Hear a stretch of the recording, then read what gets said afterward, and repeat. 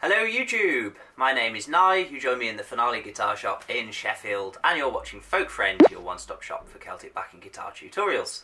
Today's video I'm going to be concluding my guide to John Doyle's chords as taken from the clip of him playing with Liz Carroll live in Boston in 2009. You can find that clip linked in the box down below. I'm going to start off in this video having a little look at the tune which they play beginning from about 1 minute and 10 seconds into that clip. So the tune is in the key of D minor. It's actually in the Aeolian mode, which is quite uncommon, which is the kind of darker of the two minor modes. And if you don't know what I'm talking about when I talk about things like Ionian, Dorian, Mixed Lydian and Aeolian, then check out my guide to the Celtic music theory in the corner of the screen right there. That'll really be a very useful thing for you to understand what the four modes are that are used in Celtic music and how they influence what chords you can use. So that's a minor mode, so he's starting on effectively D minor would be chord 1, and John Doyle always uses this chord for D. It's neither major nor minor because it's not got a third in it.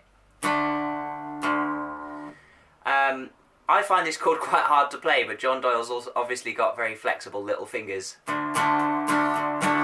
So that's his chord 1, and what he does very quickly into that tune is he goes down to chord 7, which is C. And that's kind of standard practice because you'll recall, if you've read my book or seen my other videos about picking chords in minor keys, that your main chords tend to be chords 1, 7 and 5 in a minor key. So chord 7 is C if we're in D minor, like that. And because we're in drop D and a C chord's root is on the A string, we can just use a standard C shape for that.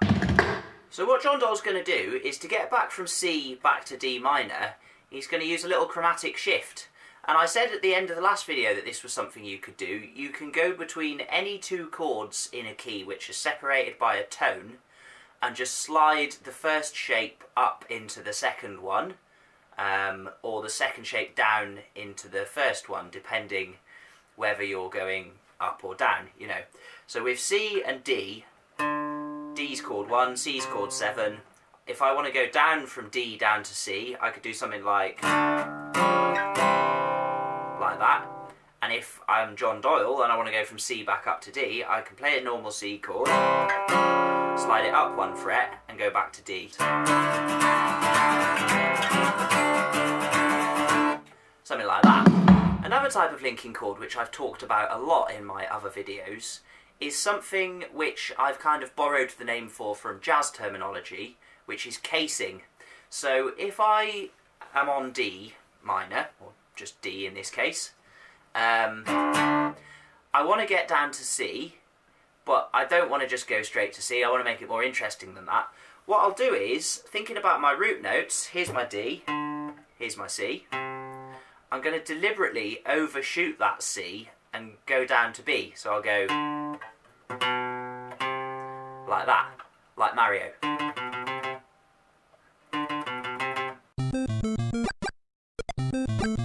So what John Doyle's going to do is he's going to start from D, he's going to deliberately overshoot his C and then come back a step.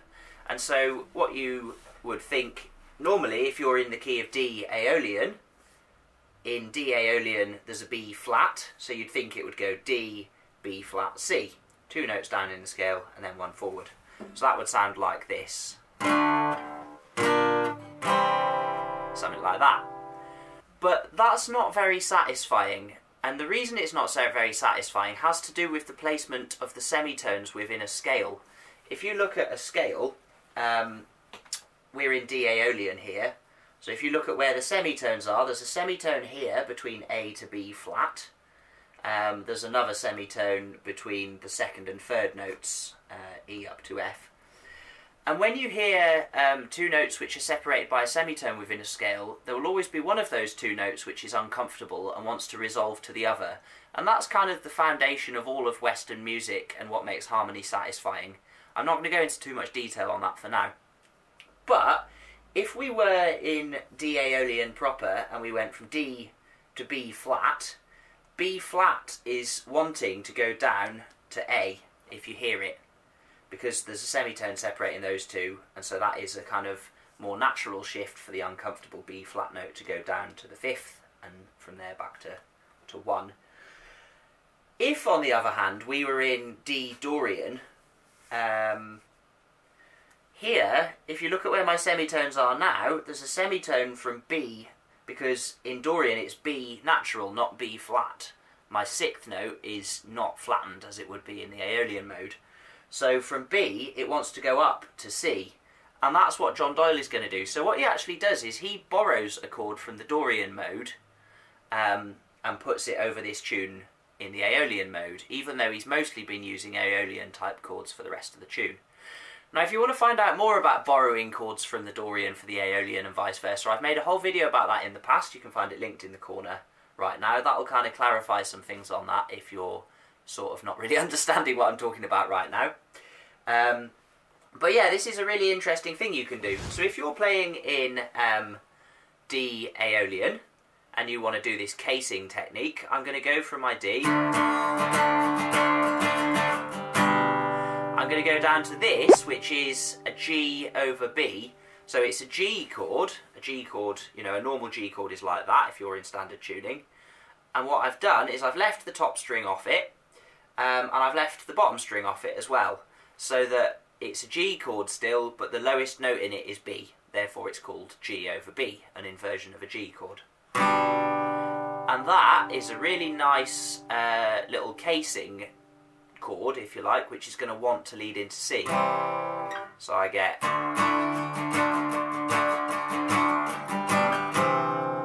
something like that.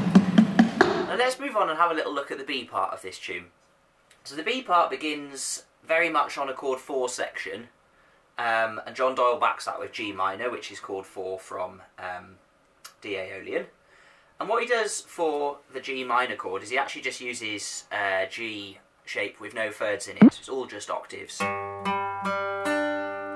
and there's a 5th at the top as well. So he goes something like that. He does a little slide up, and all he's doing there is a technique that I talked about in part 2, where you just, if you've got a long block on one chord, you can run either up or down the chord scale from it. What John Doyle's done there is he's taken that block of G minor and he's just gone up the chord scale using a trombonable shape. So he starts on G like this, goes up to A minor, then he goes on up to B flat major, and then up to C. So he's just running up the whole scale. Something like that, and then back to D at the end. I want to move on now and have a look at the next tune, which is at around 2 minutes and 10 seconds into the clip. The tune's in G minor, and what John Doyle does here with the chords is interesting, not because of its complexity, but because of the amount of energy that is given to the set by just cutting back to complete simplicity. So he just takes a G minor, and he basically just stays on it.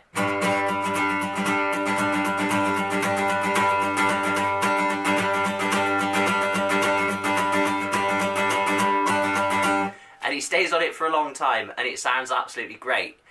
So this is a really nice thing to think about. If you've been building out your chord progressions and adding more complexity, maybe you're getting to the point where you're kind of struggling to think up more ideas, or you've really built up a set, the tune's about to change. When you get into the next tune, drop back to something really simple. It actually really adds a lot of energy, because suddenly the melody becomes the focal point again, and it kind of soars away and adds a lot to the set.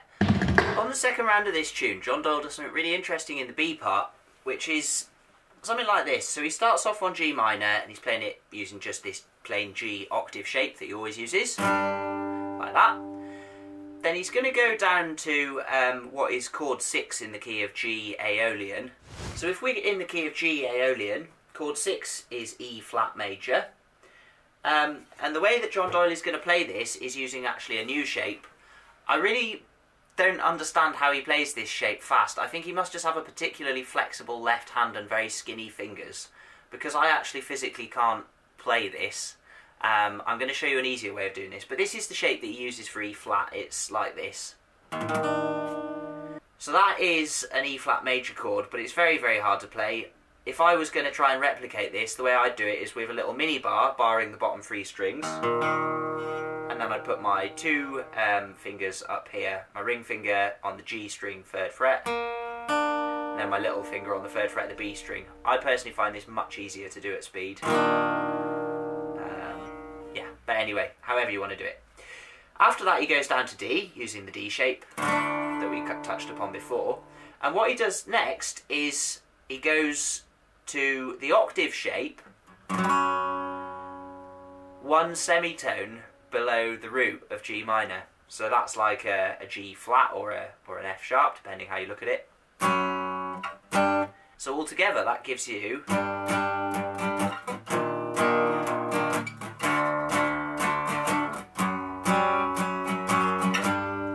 something like that. You might be wondering, how is it that this F sharp chord can go in a chord 5 section? I thought chord 5 had to be chord 5 or its related major. What's happening here is that they're kind of borrowing something from classical music, which is that in classical land and jazz and other sort of more modern genres, chord 5 can be replaced with a major chord because a major chord wants to resolve back to chord 1 much more than a minor chord does. If you're familiar with concepts like the melodic minor, then you'll know that in the melodic minor you raise the 7th, and that makes chord 5 major and makes it want to come back to chord 1. And that's kind of what John Doyle's doing here, because if you think about G's major 7th, 1 semitone below, would be F sharp. And so he's playing an F sharp chord which really wants to resolve back to G, and it works very well. It's a very modern sounding progression. I mean, it doesn't really sound like your sort of standard folky affair, but it's a real nice little touch. It sounds very, very cool. So that's the thing to think about. If you're playing in any minor key, consider the fact that you could, if you're careful and sparing with it, sort of momentarily add a major 7th in there by either playing the root chord shifted down 1 semitone if it's a slidable shape like this, or by playing the diminished chord, which is 1 semitone below the root chord if you're playing in a different tuning or it's not convenient to do this slidey trick. Now the last little bit of this clip is based around, I believe it's 2 tunes amalgamated, because I'm sure I know one of them with some different parts, and I'm sure I know one of the other ones without the first one joined onto it. So I think basically Liz Carroll's just kind of taken 2 tunes that she likes and merged them together, unless this is just another very similar tune. I don't know, no idea. Anyway, the tune is based around A major, and it also then has a part in A mixolydian, and then it has a part in D.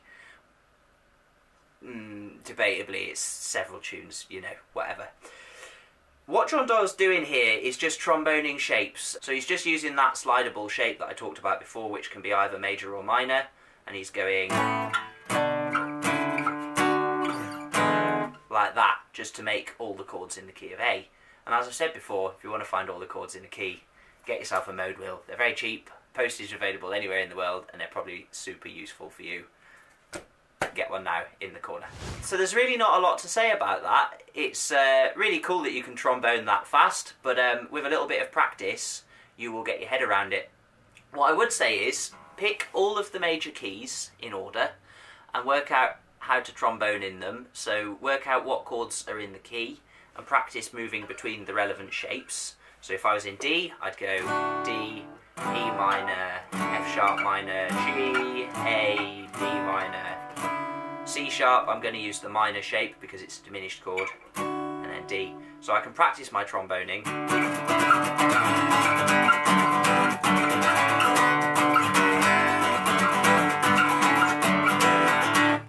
With those kinds of exercises, but it's really very easy once you get the hang of it.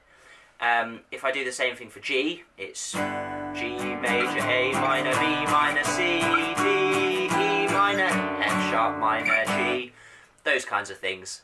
So just practice that for all of the major keys, and then work out for the other modes which ones are they the same chords as. So with my example in G major, A Dorian's the same chords as that, so if I started from A minor, then I'd have all the same chords running through the scale though, and starting and finishing from A minor.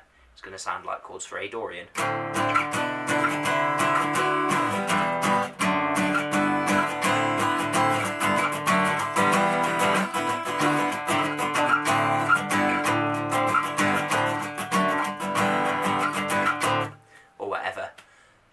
idea. Those kinds of tromboning exercises are really, really, really handy, and that's going to enable you to do exactly what John Doyle is doing in that last set with relative ease, because it's just easy to slide that shape around and it looks and sounds super impressive.